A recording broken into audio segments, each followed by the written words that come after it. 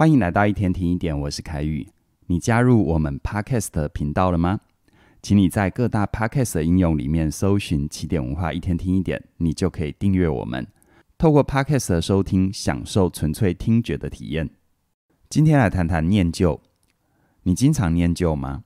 你会不会觉得现在的生活不如以前的美好，一直很想要回到过去？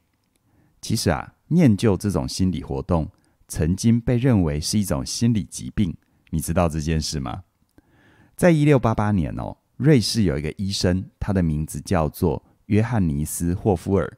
他曾经发现有一个离乡求学的年轻人，因为感受到离开家乡的痛苦，竟然会出现食不下咽、体重下降的问题。这个问题导致他身体很虚弱，不得不回到家乡养病。但很奇怪的就是，当这个年轻人知道自己可以回家之后，他的病症突然间就好了，甚至于在返乡的半路上，这个年轻人就完全康复了。为了去描述这种严重的思乡病，霍夫尔发明了怀旧 nostalgia Nostalgia 这个单字。这个单字引起了医学界的广大回响，一直到20世纪初，医学界才把怀旧、念旧看作是正常的心理活动。也就是说，念旧它一开始指的是怀念家的感觉，就像是我们在成长的过程里，我们难免会因为学业、工作、婚姻，甚至于是天灾人祸，被迫离开自己熟悉的家乡。但是在离开之后，我们对家乡的印象却会随着时间的流逝变得越来越鲜明，而我们的大脑也会不断地提醒着我们，我已经不在家乡了。这样的情况在我们面对时代的变迁更是明显。在我们成长的过程里，随着时间的流逝、科技的进步，我们曾经熟悉的街景、音乐、美食，甚至于是亲人朋友，都可能慢慢的消失在生活里。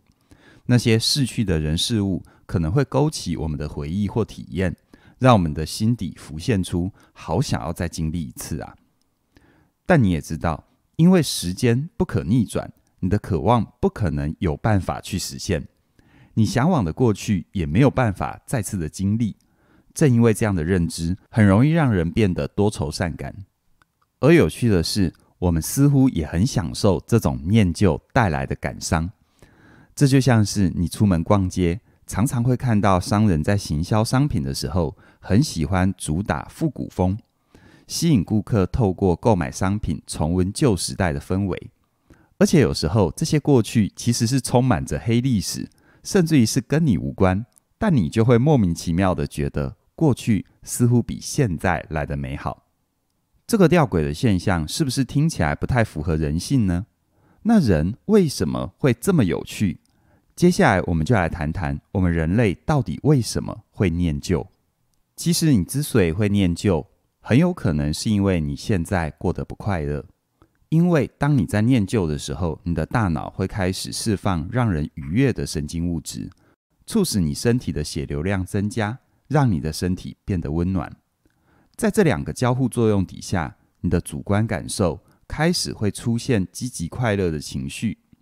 这种连锁反应正是人类喜欢念旧的主要原因，那就是让我们得到更多的快乐。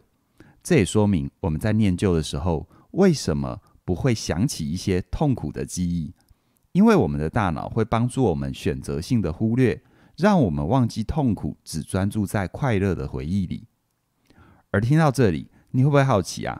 我们人类的大脑到底是怎么筛选记忆，又是怎么样决定哪些值得我们怀念的呢？最近我读到一本关于记忆的书，书里就提到一份研究，是针对自传体的文章进行分析。研究者就发现，这些自传体的文章内容大多是在谈论文章作者的人生转捩点，而且出现转捩点的时机大多是作者在20多岁的时候。这个结果呈现了2件事情。第一，我们人类的记忆似乎会对于20岁左右的事情印象最深刻。这也可以说明为什么我们在推荐人生必看电影或者是人生必听音乐的时候，我们的选择通常会停留在20岁左右的品味，而且选出那个时代的作品。第二件事情就是我们念旧的回忆其实是源自于闪光灯记忆的原理。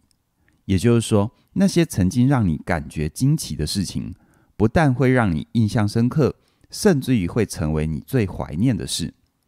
这也说明了为什么人在遭逢生命巨变之后，会对当时的事件念念不忘，而且把它看作是人生重要的转折。听到这里，你可能发现，我们所谓最念旧的回忆，其实都是发生在建立自我认同的时期。因为那些回忆攸关我们这一辈子的计划、抉择，还有品味。那些记忆是我们开始找到自我，并且奠定生命基础的重要时刻。我们之所以怀念那些回忆，是因为当时的我们最接近我们内心认同的自己，所以我们想要去回忆，去找回我们最真实的面貌。只是需要提醒的就是，如果过度沉溺过去，你也可能会遭受到念旧的伤害。就像前面提到的，当你在念旧的时候，因为认知到时间的不可逆转，你难免会变得多愁善感。可是如果你太执着在某些想法里面，你的感伤情绪会演变成为失落跟绝望。比如说，你念旧的时候会想着，我再也不能够见到某个人，再也不能够去到某个地方。像是这类的话，你很有可能会因为专注在失去的事实，而衍生出早知道当初就不要放弃，早知道当初就不要离开，诸如此类的悔恨情绪，进而呢出现严重的绝望感，让你很难面对眼前的事实。我想这些关于念旧的负面情绪你一定体会过。可是你也可能会想，难道念旧没有任何的优点吗？回忆美好的过去，真的就只是在自讨苦吃吗？还记得前面说过的，我们念旧的主要目的是为了要得到更多的快乐，而这些快乐其实可以帮助我们对抗现在的不快乐，减轻我们面对现实的压力，它其实是有好处的。所以具体来说，我们应该要怎样正确的念旧呢？在这里我跟你分享3种方法，让你用健康的心态面对那些美好的回忆。第一，你可以跟你的过去好好的说一声谢谢，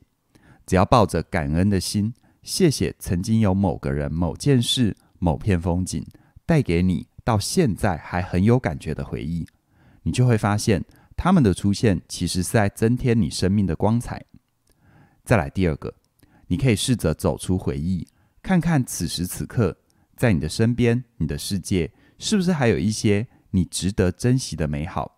如果有，请把握住机会，珍惜每一个当下；而如果没有的话，也请你不要灰心，只要抱持着开放，多去接受新的事物，去尝试新的领域，你就会有机会再遇见更多的美好。最后第3个，你可以试着跟别人说说你到底在怀念什么，你在念旧什么。不管是跟家人、朋友、邻居，或者是你的心理咨商师，只要你愿意分享自己内心的回忆，你就能够在别人身上找到跟你有关的连结。当你发现有人跟你有类似的感受，你会因为情感上有支持，重新获得力量跟勇气。所以总结来看，念旧虽然会勾起你的感伤情绪，但也能够让你勇敢地面对未来。需要提醒的就是，人生一定都会有转捩点，